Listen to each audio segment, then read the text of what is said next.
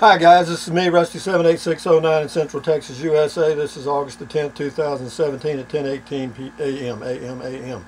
And what I wanted to talk about, some of you who are subscribers, regular viewers, etc. know that I have full-time RV for 25, 30 years, long time. Pulled a travel trailer all over the western USA and live in a travel trailer right now at my home base, a 26-foot Jayco J-Flight bunkhouse model. And I've had it since 2013, and I'm fixing to give it to my son and get me another RV, a Coachman. Oh, what is it called? It is called a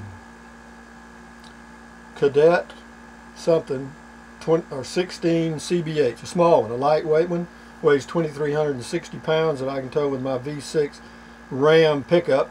And I'm not going to do a lot of traveling, but I'm going to do some. I'm going to get out of Texas in the hot heat of the summer, but that's not the purpose of this video, to tell you who I am.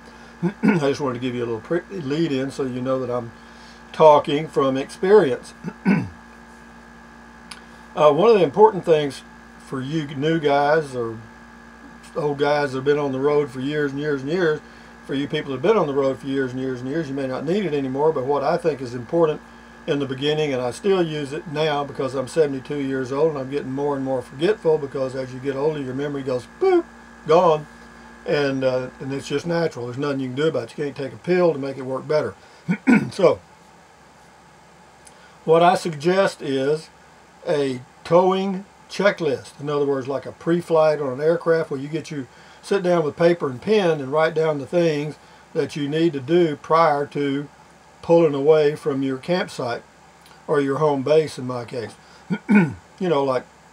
Disconnect the sewer hose and disconnect the electric, get the jacks down, put steps up, get TV antenna down. That's the outside stuff, most of it. Leave the water hose till last, because you want to wash your hands right before you leave. Just don't forget to unhook it and put it away. Yeah, but again, do leave the garden hose or your water hose for last, and there is a good reason for that, because if you want to pee or poop, whatever you got to, before you leave, or particularly you want to wash your hands, because after you've handled your drain hose, you want to wash your hands. But anyway, that's the outside stuff. And then on the inside, of course, you're going to have stuff that you put out after you've been in a campsite. Say you stayed at a place for a week.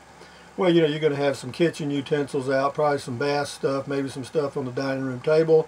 If you have a TV that's on a mount, you're probably good to go there. But if you have a TV like I do that's a freestanding TV, then you need to put it, I usually lay it down on, in this case, in the new RV that I've ordered, I'll just lay it face down on the bunk bed to be good to go. And anything else, as most of you senior RVers know, the stuff you have around the kitchen sink can go in the kitchen sink, okay, and that keeps it from rattling around and falling on the floor. And anything that's not secured, you need to secure it. In other words, lock your refrigerator door. There's a way in RVs, they have a refrigerator door that has a way to lock them, so to speak, not with a key or anything, but it has a locking mechanism so the door won't swing open when you're traveling. And the same way with your cabinets, just be sure all the doors are shut securely, or else you'll find all that stuff right at the door of your RV when you open it at the next campground. What else? Of course, for me, I always turn off as I noted in another video I just posted, I always turn the refrigerator off, and I also turn the propane off at the front of the RV at the tank. And of course that solves a lot of issues right there. But as far as the inside, since it's just me, if it's a couple, usually the husband takes care of the outside stuff and the woman takes care of the inside stuff, and they're ready to go. But for me, I'm both. I got to remember to do everything inside and outside. So I do make a checklist, and I usually make a copy of it, and I'll have one in the truck, and then I'll have one on the dining room table. And when I get the morning, I get ready to go, because I always leave early in the mornings going to the next campsite. And so I've got one on the dining room table, and as I do things, you do it pretty much remotely. You just go do, to be sure you're getting ready to go. But then what I do, I'll come inside and I'll go down the checklist and say, okay, I did that, did that, did that, did that. But I make sure I read every item, because sometimes if you don't read every item, you'll overlook the obvious one, and you'll pull out and you'll forget to have forgotten to unhook the electric or something stupid like that, or maybe your steps up, your antennas up. Usually the thing that's forgotten the most often, years ago they had the old crank up antennas. Most of the RVs now don't have that. It's just a fixed in place antenna. And a lot of people don't even crank up antennas anymore because they got dish, satellite, and all that stuff. But for those that have the old crank up antennas, that was the thing that people forgot. You'd see them going down the highway and their antennas just blowing in the wind, so to speak. And also another thing that people forget very often is to put up the steps on a travel trailer or fifth wheel, or in a motorhome. Most of them are electric, so you can't forget them. If you shut the door, the steps come in. But it's always a good idea to check that, because if you pull into a gas station that has a pretty good dip, sometimes you can leave that step right there. And what else? But anyway, so and also what I do, because I always take a snack with me, so that I don't have to stop for everything. I mean, except for gasoline. I usually take me a snack, and I might have a light lunch already in the cab of the truck, so that I don't have to stop at all, other than if I want to stop and pee or something like that. But I usually take plenty of water in the cab with me, so that I'm good to go for 6 hours without stopping, except to get gas, and that's it. And so what I do, I usually put one of those little post-it notes on the radio in the truck, the final things, like the snack, drinking water, and for me here on the way out, to put up the chain that I put across my driveway, because I have a home base in Central Texas. And just those last minute things. And so I look at that when I get in the truck, because again, I'm 72 years old, I'm single, and it's really easy to forget stuff as you get older. And I don't think anybody's ever forgotten to put in the awning, but it wouldn't surprise me. And I don't think anybody's ever forgotten to bring in their pop out, but again, that wouldn't surprise me, because you just kind of you get so used to doing it that it's you're kind of on remote. And yeah, it's easy to overlook things. But yeah, don't forget you got a bathtub. What I do in there is I put a towel in the bathtub in the bottom, and then I'll set some stuff in there if I have that much stuff. Now, the RV that I've got on order that should be in here mid-September, I think.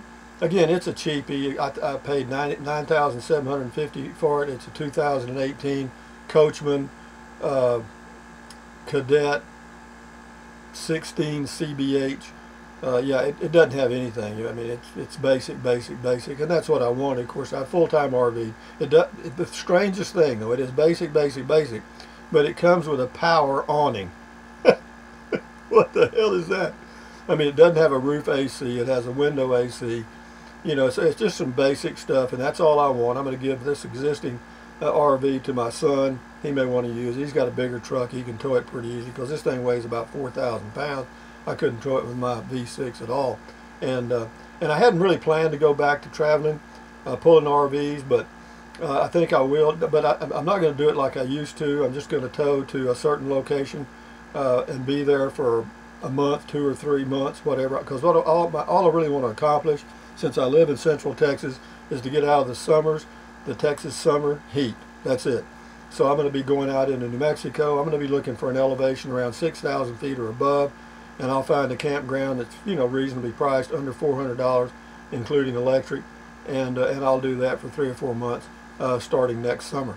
So having said that, guys, for you people that are going to go RVing, particularly you new guys, until you get used to the routine, make you a checklist, because it is really easy to overlook something, and you get to your. Have I ever got to a campsite and opened the door and stuff in the refrigerator came rolling out? Yeah, because I forgot to lock the refrigerator door.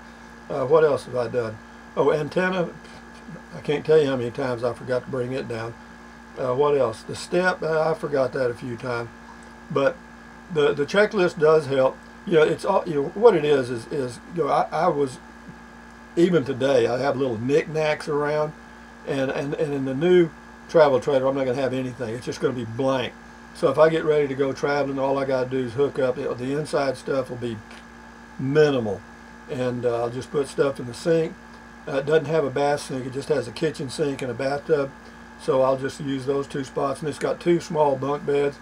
I can put a lot of stuff, well, a lot of stuff. I'm not going to have a lot of stuff. But having said that, point of this video, folks, towing an RV or traveling in a travel trailer, particularly, or RVing, have a checklist, okay? Anyway, thumbs up, carpe diem, adios, bye, bye, bye, USA made when you can. Drink plenty of water. 3 or 4 quarts a day will not hurt you.